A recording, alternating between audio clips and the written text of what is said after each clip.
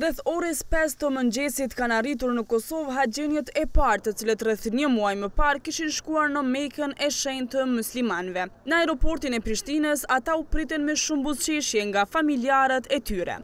Ata që tashmë kanë emrin haxhinj u ballafaquan me probleme të shumta qysh në nisje, ku disa prej tyre u detyruan të presin mbi 15 orë në aeroportin e Prishtinës. Por megjithatë ata ndjen të lumtur që kryen këtë obligim që për muslimanët është i shenjtë. Myftyu i Kosovës Naim Tërnava ka thënë se përveç disa sfidave gjatë rrugtimit dhe qëndrimit në këtë vend, nuk ka pasur probleme të mëdha.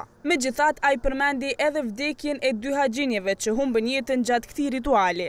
Kryesisht haxhit kanë kaluar mirë, problemet të mëdha jo.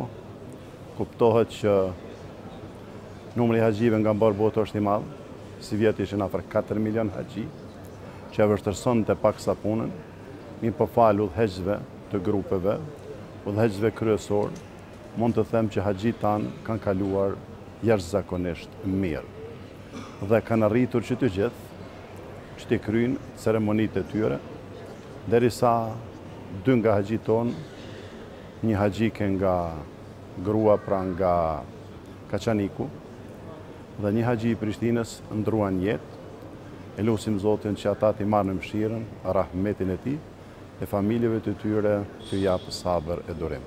Për të përfunduar ritjen e kryerjes së haxhit, kishin shkuar këtë vit mbi 4 milion musliman nga mbar bota, e nga ta mbi 1800 ishin kosovar.